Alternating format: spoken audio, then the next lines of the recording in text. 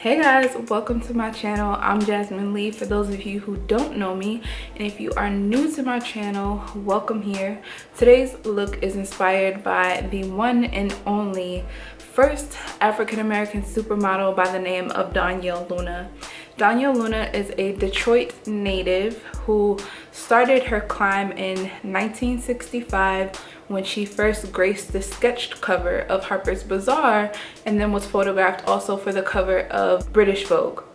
So that was her claim to fame, and for those following 10 years or so, she made a real impact and a really big name for herself. It's hard to find various pictures of her, but I will definitely include a few over here as I talk about her in this look today. So you might think I'm looking a little bit crazy. What I did under my eyes, instead of putting the false individuals under my eyes, I just thought this would be more fun to do, and this is how her lashes looked to me. I couldn't find metal circular earrings at short notice, so I ended up getting these from the beauty supply store in my neighborhood. And then the eye look itself is just very simple cut crease, very direct, straight to the point. And then of course I just have on like a wavy curly wig, even though the picture I used for inspiration, you couldn't even see her hair, so it didn't matter as far as that was concerned. But yeah, I don't want to talk too much. I hope you guys enjoyed this tutorial and this look, and if you want to know more about Donyale Luna, I will be sure to link some information down below. Thanks for watching, guys. So to start off prepping the skin, I'm using this moisturizer from The Ordinary. I took a little bit just because a little bit tends to go a long way. If you use too much, it actually doesn't rub into your skin properly. And now I'm using a store-bought brand of jojoba oil and just putting that on my face using a dropper. The dropper does not come with the oil. I actually just repurposed an old Drunk Elephant bottle for that. We recycle, okay? And now I'm prepping my brows with edge control and an edge brush, but I'm using it on my eyebrows. I wanted my eyebrows to have that laminated look so that they lay straight up, and even though I don't actually do my brows till way later down the line in this video, I wanted to kind of get them prepped and ready now. In a lot of the pictures I would see, this was kind of like a trademark brow for her, was to like make those spikes throughout her brow hairs, and so that is an element of the look I wanted to keep. And of course I made sure I matched my foundation. Back then I understand why her makeup looked a little crazy foundation wise. Okay, so now I'm taking a Real Technique sponge and my MERCIER translucent setting powder, and I'm just putting a very thin veil of that all over my face. I actually learned this technique from Jackie Ina, and if anybody knows me, I'm a really big fan of her channel, and she introduced this technique about 2 or 3 years ago, but it's not new. It's just something that got reintroduced, and it definitely works at making your makeup last longer and just making it last all day without your natural oils or the outside weather impacting it. And I just swear by the technique. I love it. I don't know. Then I decided to hydrate my face. I got this mist from Marshall's, but I know it seems like this defeats the last step, but it doesn't. It just hydrates it and takes away that powdery texture. Okay, now I'm doing my eyes, so I'm using the Painterly Paint Pot from MAC and a flat concealer brush from P. Louise, and I'm just getting my eyes prepped and ready. Sorry, this tutorial is kind of all over the place in terms of the order in which I did my face. Because of the way the brows had to be done, I had to kind of do things in a way that made sense, and this is what makes sense to me, sis. So yeah, sorry in advance for jumping all over the place.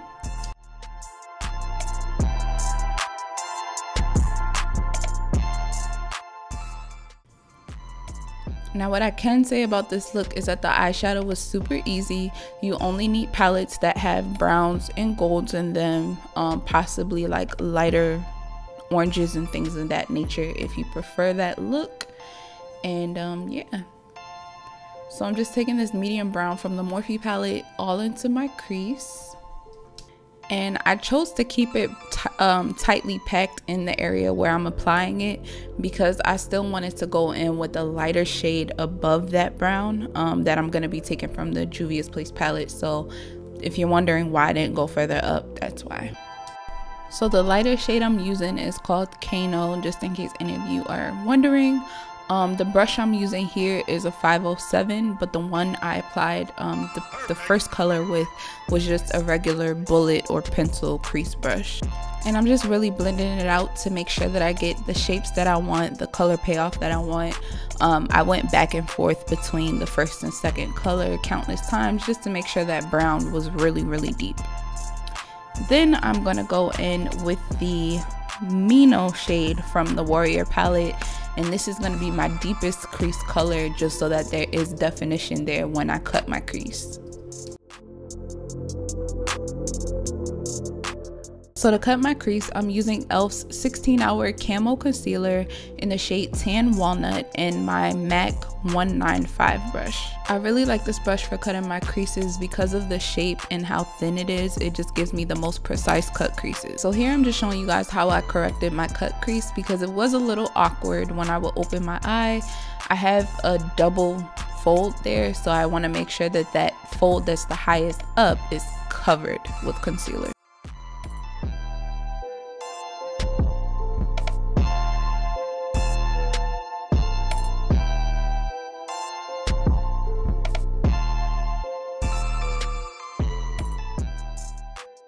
I forgot to show you guys the palette, but there's a shade in the Warrior palette called Ahosi, and it's literally the only white shade in that palette that I'm using to set the concealer. And now I'm taking the shades Moremi and Amina, both of which, well, one is more like a white gold and the other is more like a pale gold, so I'm putting both of those on my lid.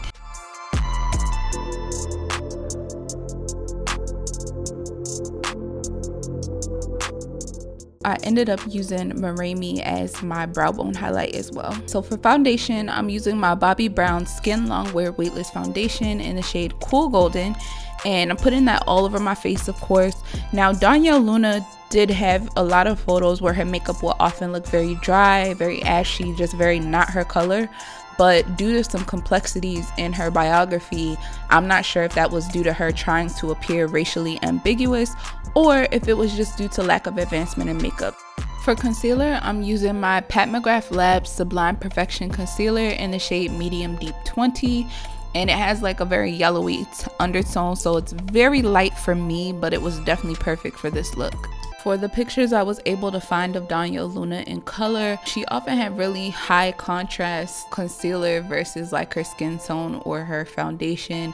Again, I'm not sure if any of that was purposeful or if that was due to just the era of makeup and that lack of advancement. And even with all that working against her, she was still gorgeous. So yeah, black excellence, you know? For my contour, I used the Black Radiance True Complexion Contour Palette.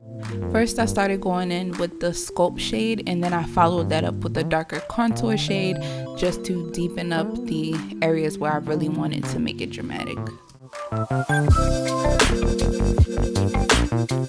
I also use that same palette for my nose contour, just with a smaller brush.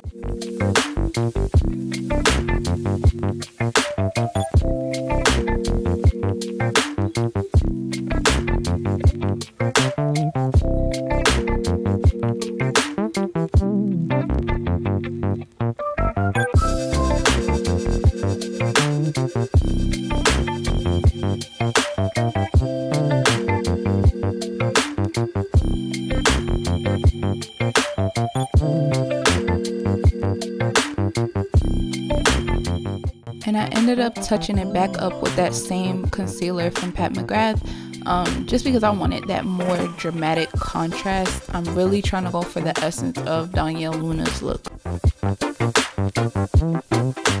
Now I'm going to take my KKW Beauty mascara, put that all over my top and bottom lashes, and then I'm going to take my Lilly lashes in the Miami style and apply those off camera, so I will be right back. Ended up applying my top liner off camera, but I did come back on to show you how I'm putting the Teddy Kohl liner from MAC in my waterline. And then I'm going to be taking the Pat McGrath Labs liquid liner and doing the bottom lash line effect.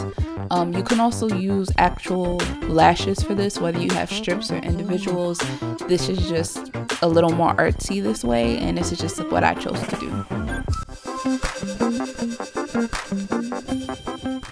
If you do happen to want to follow this tutorial and you end up doing the liner the way I'm doing it, just make sure you try to keep that bottom line under your lash line as thin as possible. Make your strokes very like just hair-like, you know, like you're doing your brows. Just keep it really thin, really precise, and really cute. I actually started to make my line a little too thick. Here I switched liners because the Better Than Sex is, again, I'm gonna say this forever, it's the juiciest liner ever that I've tried so far as a pen is concerned. So it's the best one on the market to me.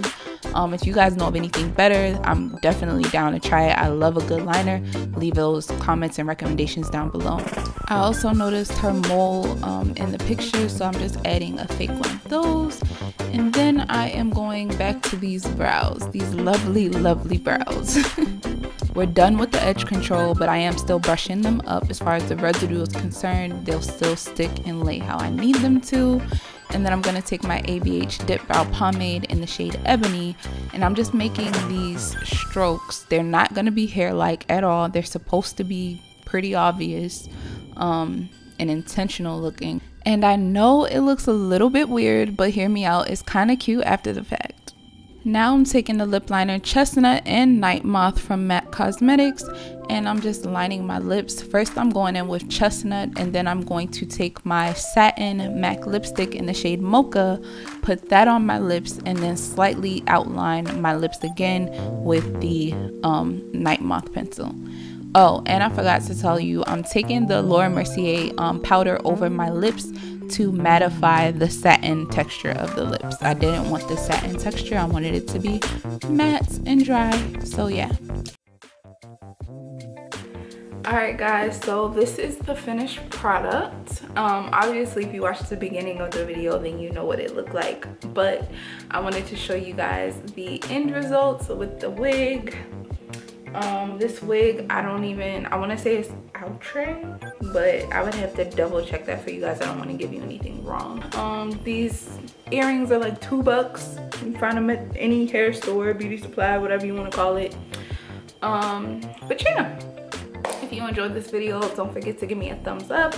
Don't forget to subscribe. Just make sure you guys blow up the comments. Let me know what you think about this look, and if you want to see more recreations like this. I had a lot more fun doing this than any tutorial, and I've lately been very obsessed with like African American icons of these previous decades as far as their hair, their makeup. We weren't highlighted a lot back then, so for the few that were, I just really want to pay homage. So yeah, I hope you guys enjoyed this look, and thank you for watching. Bye guys.